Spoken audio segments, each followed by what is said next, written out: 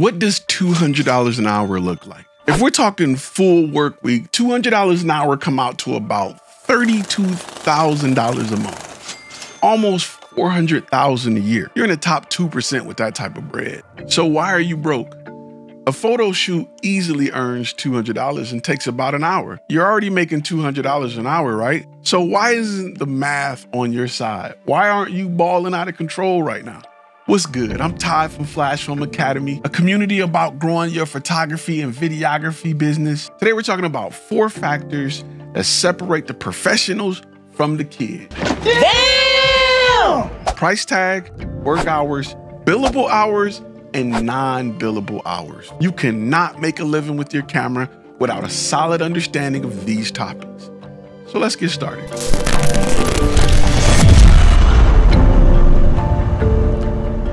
We're starting out with the most obvious thing that influences how much you're making, and that's how much you're charging. It's a bigger decision than you realize. Set your prices sky high and the payout is sweet if you get the client. How often will those clients actually come knocking? On the flip side, if you undervalue yourself and charge too little, you will be rolling in clients, but your bank account would be on E. I done been there and done that before. So let's talk balance. I got this buddy right now, not in the film industry, but this applies across the board. This guy launched a product and slapped a $99 price tag on it. Now, people were interested, but they weren't parting with their cash as quickly as he'd hoped. So he thought, let's make it affordable. Dropped it to $20 and boom, sales exploded. He was raking it in, not because of the price though, but because it was a sweet spot. But then he went even lower and tried a $10 price tag. What do we get for $10?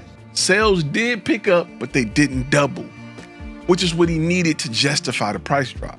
He was actually making less. So what's the takeaway? You gotta shuffle it around to try to find different numbers and see where the best balance is. How much? $15? Somewhere between too pricey and too cheap is where it's at. $15 too beaucoup. This is why I like beta clients. They help you find the sweet spot before going to market. The second thing we're getting into is your dedicated work hours. How much time are you working and how much time are you spending sitting on the couch playing Xbox? The only people who get rich sitting on their asses are the people who started rich to begin with. Like myself, you gotta hustle to build something from nothing. How many hours do you work a week on your business?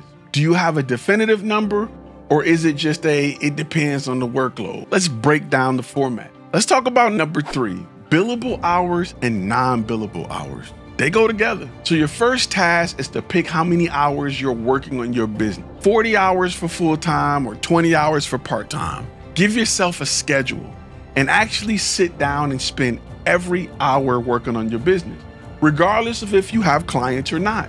I spent a lot of time in stage 3, AKA module 3, teaching you how to build this schedule. You should be spending all of your time working on getting clients. Send emails, knock on doors, make phone calls. If you're not filling up your time hustling, then you can't blame nobody but yourself when you fail. You have to put in the work. That's how it works. Every hour spent behind the camera or editing a photo is a billable hour. And every hour you spend doing marketing or branding or client hunting is a non-billable hour. After you filled up all of your work hours, the goal of the game is to turn as many of those non-billable hours into billable hours. Breaking it down like this lets you see things the way outsiders do. You can analyze what's costing you time and energy. The real challenge is understanding the balance between billable and non-billable hours. If you're spending 40 hours a week working, but only 10 of those hours are billable, you may want to reassess your approach. Maybe you need more effective marketing strategy. Think about it. Every single client that comes to you is less time you're spending marketing yourself. You're not just landing the gig, you're landing the gig without spending the energy having to hunt for work. You've directly converted non-billable hours into billable hours. Keep it up and 80% of your time will be spent making cash. So let's wrap this up. $200 an hour isn't really $200 an hour until you filled your work hours and then replace those non-billable hours with billable hours. It's not hard to figure this stuff out. This is the mindset you need to adapt to really start to profit with your camera. And most importantly, keep hustling. There are shortcuts in the game, but you still have to do the legwork yourself. Dedication, continuous learning, and a keen understanding of your worth are the keys to success. So pick up that camera, understand your worth, and make every moment count. If you're a gold member, you'll get access to part 2 of this video, where I'll take a deep dive into the 4 big reasons you're broke. 3/4 of that list came down to time. We're gonna talk about how to make the most out of that time by turning those one-off clients into repeat business. If you're not a member, join at FlashFilmAcademy.com or download the FlashFilm Academy app in your app store. Until next time, I will see you in the next video. Oh yeah, don't forget, marry the lens, thank the bodies, baby. That's how we do.